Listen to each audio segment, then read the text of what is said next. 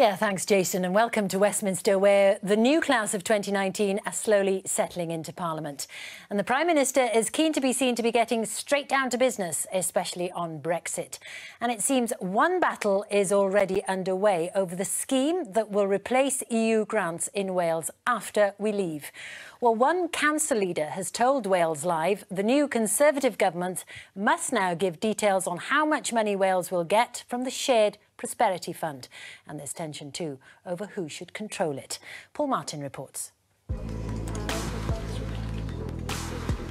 So what you need to do is print off the job spec, and then you can tailor your personal statement to the different points like we showed you the other day.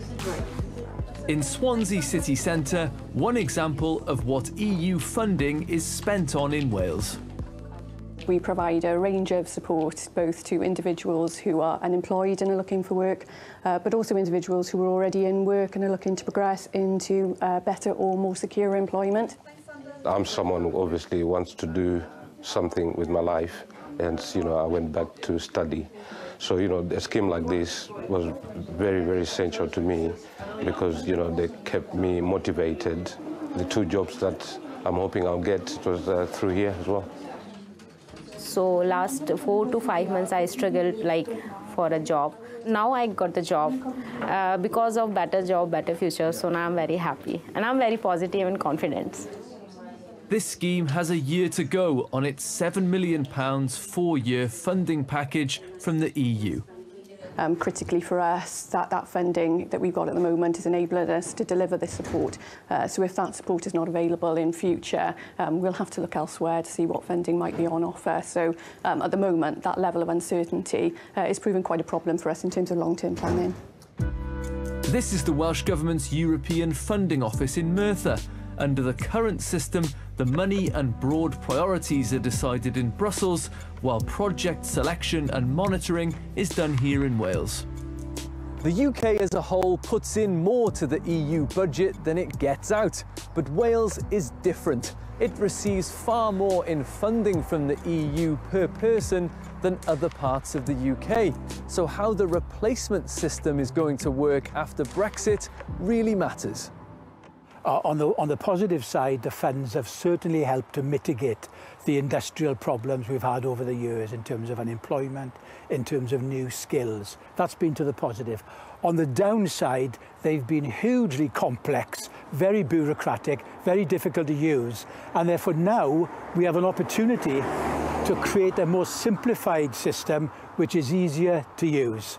No one has any idea how the new Shared Prosperity Fund, as it's called, is going to work. There's been almost no discussion between Wales and Whitehall about the shape of these funds, who will manage them, how much money's involved. Back in Swansea, which has done well from the current regime, the local council leader is concerned about the future. The Conservative manifesto gives a commitment to replace the European funding with at least as much again. Is that a good enough guarantee for you? No, it's not. We were promised the tidal lagoon, we were promised electrification. All of those things are featured in previous Tory manifestos. So until I get confirmation from a government minister saying how big the fund is going to be, what the criteria is, how much money is going to come here and what we can use it for, I will not be convinced. Those are the really important questions that, the new government in London has to answer. Following last week's election, one Welsh Conservative MP suggested the new fund could be paid directly to local authorities, cutting out the Welsh Government. Ministers in Cardiff oppose that. They want to make the decisions on how the money is spent themselves. I think the Shared Prosperity Fund could be the single biggest battle initially between Wales and Whitehall if the Conservative government were to manage the funds from London. They would be literally undermining the devolution settlement in Wales. It's a big early test for the relationship between the Labour Welsh Government in Cardiff and the new Conservative government in Westminster. Paul Martin. Well, the new Welsh Secretary in that UK government is Simon Hart. He's been speaking to our parliamentary correspondent Mark Hutchins, who asked him more about who should be in charge of that money, the Shared Prosperity Fund, and also the relationship between the UK and Welsh governments. I want to have a positive relationship with Cardiff. In the end, we both have the same objectives. We both want the best for the residents of Wales. That is best achieved by us actually working together. I think that voters in Wales, whichever party that they prefer, want to see us get together, work together, come up with a sensible solution for the problems and challenges that we face. As far as I'm concerned, that applies absolutely to the relationship that I would like to have between here and Cardiff. Now, one key test of it will be post-Brexit and this Shared Prosperity Fund, which will replace the EU funding. What guarantees can you give about the level of funding and where it will go, and who will decide? Well, again, I think there's a temptation to sort of use this as an excuse to say there's going to be a massive row between Cardiff and London. The fact is, we are talking about a Shared Prosperity Fund. We are talking about a good news story. We're talking about a post-Brexit period where there are going to be decisions made about funding in the UK and in Wales by politicians who are elected by voters in the UK. That is a significant step forward, and I think that's an exciting opportunity. So can you guarantee that the money will stay the same, that those areas that have been receiving the funding won't lose out as a consequence of Brexit? Well, I can't go into the individual detail. So you can't guarantee it? Well, who could? Who could? Well, you possibly could as a member of the government? Absolutely not. What I can say is there is going to be, significant benefits as a result of this period which we're just entering into at the moment, and that is going to be, for the first time in living memory, decisions about that funding are going to be made by people who are directly accountable. That's a huge step forward. I don't think we should interpret that as risk-ridden or negative in any way at all. But who will decide, the UK government or the Welsh government, as to where the funding will go and how it is divvied up? Well, look, we're here to respect and honour the devolution settlement. There is going to be no situation that I can see where one or other party is going to be strong-arming the other in order to make some cheap political point. The fact is, between UK government and Welsh government, we have a really good opportunity to work together, which is what our voters and our residents want, in order to distribute anything that the benefits, if you like, of this transitional period we're into in an appropriate and accountable way.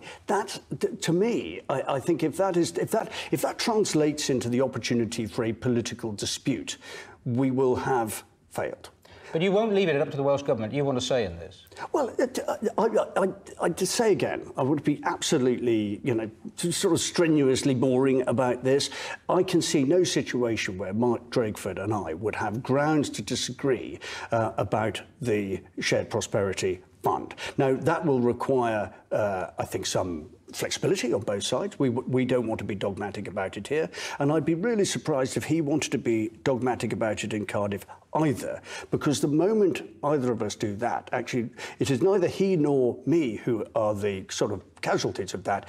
It is business in the economy in Wales. Now, the point which I hope, and I'll be speaking to him shortly, we can agree we have a shared ambition, positive ambition in that regard, and I don't want sort of petty Cardiff-Westminster politics to get in the way of that. Because there has been a suggestion that perhaps the UK government could go straight to Welsh councils and bypass the Welsh government in determining how the money's spent. Well, would you do that? Would you consider that? The respect that we owe and will show to our elected colleagues in Cardiff will be ever present in any decisions we make. The idea that we are going to sort of chuck away years of a developing devolution settlement just to make a point like that is highly unlikely, because what would it achieve?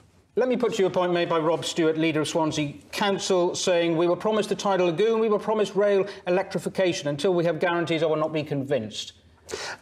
He knows and I know that the tidal lagoon situation was not about the principle of tidal lagoons, it was about the deal that was on offer. His point is he can't be convinced about EU funding or replacement for EU funding coming his way.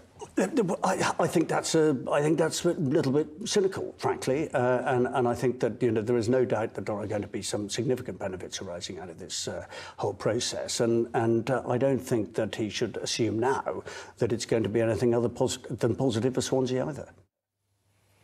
the new Welsh Secretary, Simon Hart. Well, joining me now, Labour MP Stephen Kinnock, Plaid Cymru's parliamentary leader Liz Saville-Roberts and former special advisor in the Wales office, Lauren McKevitt. Welcome to you all. Stephen Kinnock, first of all, is this going to be a fight, do you think, over control of this purse string? I'm profoundly worried about the Shared Prosperity Fund. There should have been a consultation launch last year. That disappeared.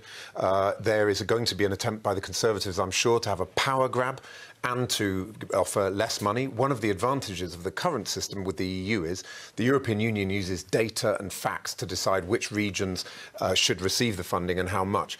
There's a real risk with the Conservatives. It will become pork barrel politics. They will just find their favoured sons and daughters to give this money to rather than actually being driven by need.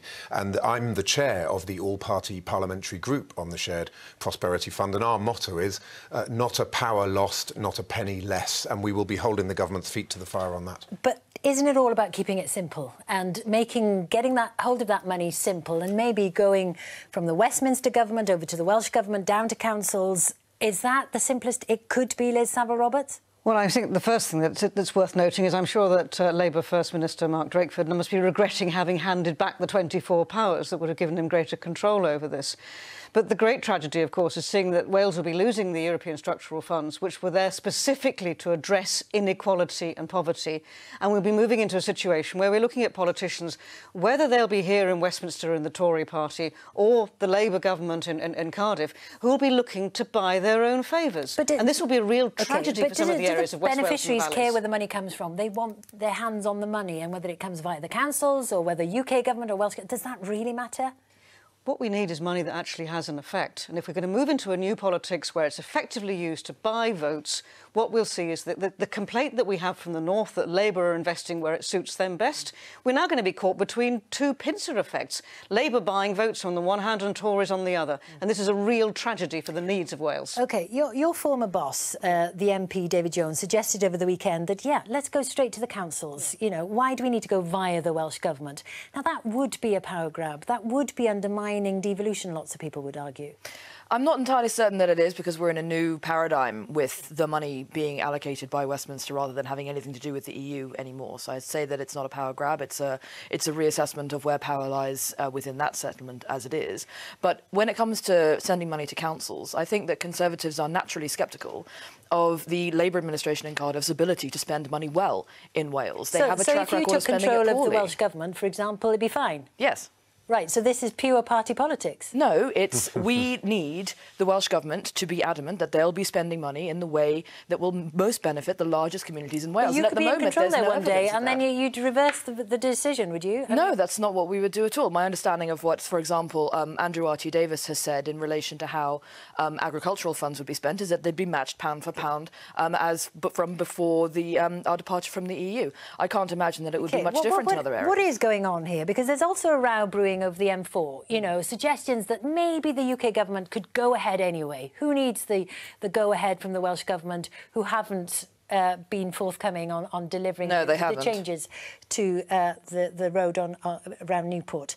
Now, Mark Drakeford, First Minister, has said today that there's an assault on devolution here, and he's accusing Boris Johnson of doing that. Mark Drakeford, in having control over how roads are funded and roads are built within Wales, has a responsibility to the wider United Kingdom for the major arteries of the UK to remain functional. The M4 has been dysfunctional by the Brynglas tunnels for decades. We sent down the borrowing powers in 2012 to allow for the expenditure on behalf of the Welsh Government to make those changes, and they have done nothing. OK, I mean, that is a fair point. OK, it's devolved, but they're not delivering. That's what the government here would argue. Look, the Welsh Government took a decision based primarily on concerns around climate change. You know, we can't just keep having all this rhetoric about the fact that the planet is burning and then not put that into reality in terms of our policies on the ground. But I think there is a really dangerous constitutional precedent here. We now have a Tory majority, a thumping majority, and I think we'll end up with possibly a kind of elective dictatorship where Boris Johnson and his ministers will be looking to steamroller over devolution settlements. That's very they strong will words, be looking to... Yeah, I mean, they've won an elective dictatorship. Yeah, an elective, yeah, but it's untrammeled powers. They have a majority of 80, and of course, we can't... I bitterly regret that. But the question is, will he be magnanimous? Tony Blair's government an elected dictatorship? No, we created devolution. We founded the Welsh Parliament. Quite the opposite. We were magnanimous. We understood the need to pull the country together. I'm not sure that that's in Boris Johnson's DNA. Let's see what happens. OK. Liz Savile-Roberts, are you worried about what's going on with devolution here? Or is it just, people don't care about the processes, let's just get things done? And that seems to be the attitude of Boris Johnson. We have our own parliament in Wales. That whenever it's gone back to the people of Wales, that has been strengthened. We're now seeing that tested by this deeply populist government. We should be able to make these decisions for ourselves. We should be able to make decisions on the economy, on the infrastructure. And let's bear in mind, of course, that the Tory government has failed in electrifying the railways that we desperately need in Wales as well. There are going to be questions over the Shared Prosperity Fund, and there will be questions also about the funding of agriculture in the future. Now, I have watched ministers, previous ministers possibly in the Welsh office, looking to be able to trade this for their own powers. Now, this can be dressed up in a way of saying that gets it closer to the people. But absolutely here, we have our own parliament in Wales, and that must be strengthened. The tragedy is that it has been in the hands of Welsh Labour for so long, and they have become simply administerial over it. Now, We should be seeing the advantages of the Parliament in Wales, and I look forward to that happening. Briefly look at another aspect of development of Brexit. This idea of making it illegal to go beyond the transition period. That makes a no deal highly likely, does it? I'm not sure, to be honest. I think that it's possible that it does, but by and large, I think the aim is that it will be done within the transition period. I think it sets a nice tone within the electorate who clearly voted in one way, and that was for this to be over, that this is the direction of travel for the government. They want this to be over as soon as possible. OK. And in terms of your party, Stephen Kinnock, how are you going to deal with Brexit now? And what sort of leader, what should your next leader say on Brexit? So I think there's two choices when you do a trade deal with the European Union, either based on convergence or divergence. Boris Johnson seems to have done a deal now with the ERG and other hardline Brexiteers in his party that it has to be based on divergence. A divergence-based deal is going to take a lot longer than 1 year to do, that is for sure. So then we are looking at a cliff-edge, no-deal Brexit, which is a disaster. What he could do, much more sensible, but what should you to pull the country back together is to have a soft Brexit based on the Norway-style option. And who offers that? Is it Lisa Nandy for you? Is she the leader? I think Lisa is an excellent candidate, and she's the one candidate, as far as we're seeing on the so-called shortlist now, who called it right on Brexit. She's always been opposed to a second referendum. She saw the writing on the wall for our Leave voting areas, and politics is about judgment. And will you stand? I have no plans to stand. That's not a no. You're backing Lisa Nandy? We need a candidate who saw the writing on the wall on the second referendum If she doesn't, if a joint ticket with Lisa Nandy, is that a possibility? Or if she doesn't stand, would you consider it? I have no plans to stand for either of the leadership positions. At the moment? As things stand, I need to see what the candidates are saying, set their stall out, then we'll see. OK. Keir Starmer writing in The Guardian tomorrow, we must be a broad church again. Yeah, look, I think Keir's incredibly talented, very smart, but I think there is an issue around how do we as a party reconnect with our Leave voting areas, and I think we need a candidate who understood where things were going before after the referendum. And Liz, Brexit is going to happen. So, briefly, your party's stance now on Brexit, is it transformed? Are you going to just go along with Brexit rather than oppose? We will be holding this government to account at every step of the way. 11 months is not possible to have anything save a bare-bones trade agreement. The, frankly, lie that Brexit is done is going to become very apparent very quickly. And we will be making sure that the voice of our Welsh communities is heard as effectively as we can here in Westminster. OK. First day back in school, a good one? I would say very mixed. I'm delighted to be back myself, but I am absolutely crestfallen and shell-shocked by the result on Thursday. OK. Well, thank you very much for joining us here on Wales Live, all three of you. That is it from me in Westminster. It's certainly going to be a busy week here, Jason. And then I think MPs, like most of us, perhaps, will be very glad to see Father Christmas. Indeed.